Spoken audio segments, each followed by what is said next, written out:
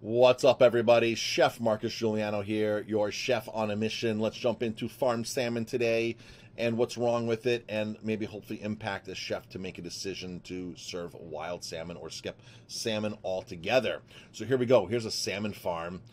This is underneath the nets of a salmon farm. And all chefs know, especially the famous chefs, the celebrity chefs, know that farmed salmon is a no-no. So, by the way, this is Don Staniford's site. DonStaniford.org, one of the most outspoken activists out there, trying to fight these evil farms.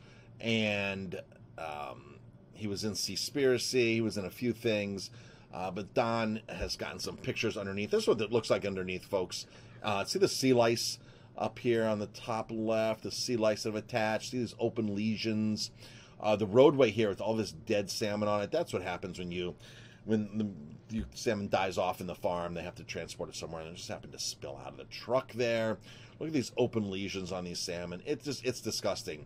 And the salmon farms will tell you that they're sustainable, that they're organic, that they're making a difference, that they're doing, something different. But the reality is there's no right way to do the wrong thing. So how do we make a difference? Well, we stop serving farmed salmon. We stop consuming it. It's cheap. It's really cheap, which is why chefs love it. So here's a chef that I respect that I don't think should be serving this product. Chef Daniel Boulud. Now, Daniel Boulud has several restaurants in New York City. Well, actually, several few restaurants in New York City. Here's Le Pavillon, his French restaurant. Well, it's all French, right? He's French-inspired.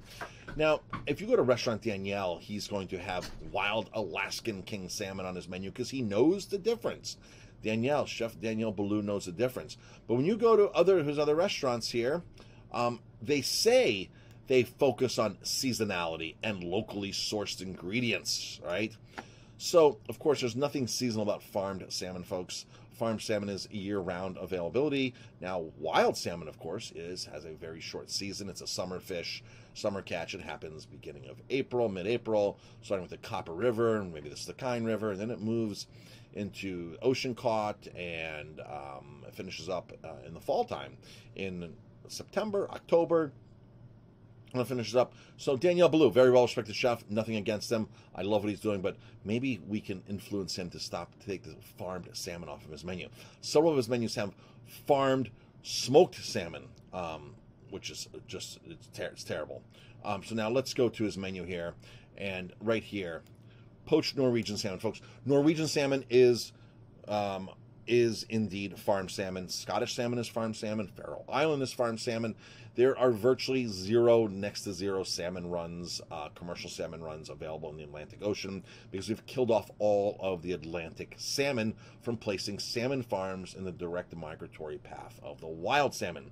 All those pictures I showed you just before here, all these sea lice and everything, those go out into the wild. Those affect the wild fish. So when the baby salmon swim by, this is called open pen. Open pen. See out in the back here, the pictures there, you can see through them. There's square nets. So those lice go through there and attach themselves to the baby fish, the baby salmon fry, and those fish die once that happens. They're basically gone.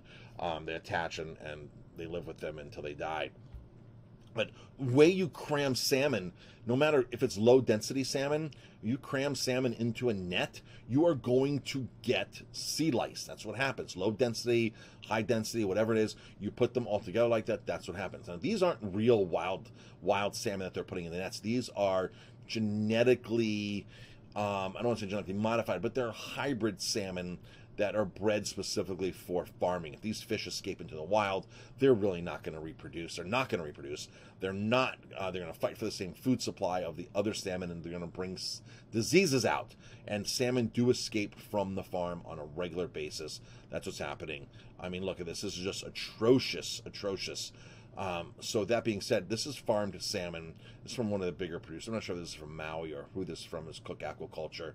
But no matter whether it's from Norway, Canada, East Coast Canada, West Coast Canada, New Zealand, Chile, no matter where it's from, this is their main, Newfoundland, New Brunswick, no matter where it's from, this is the reality of what's happening in the farms. Now, some of them are going to say, well, we have a sustainably farmed salmon. We're organic. Those are all self-regulated terms. The industry creates their own groups advocates, their own groups, rating groups, and they rate themselves, right? So, you know, if I had, if I wanted to get together with a group of restaurants and say us 10 restaurants, let's form the best restaurants of New York.com, and we all rate ourselves the 10 best restaurants and kind of forego everything else out there.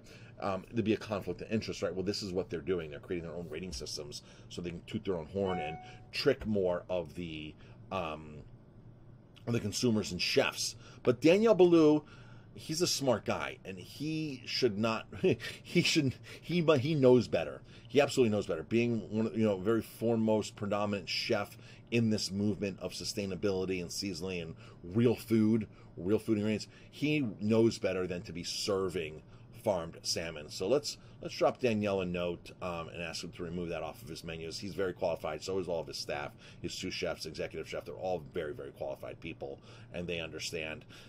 So not a place for farmed salmon, I don't think, on any of Danielle's menus, or really any menu.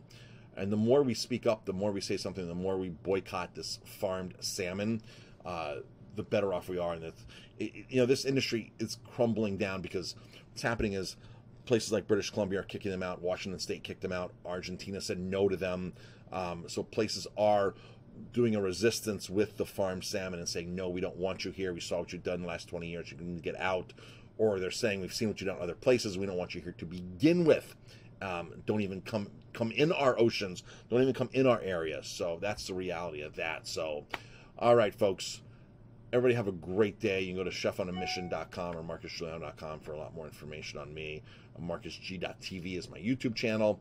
And have an amazing day. We'll talk to you later.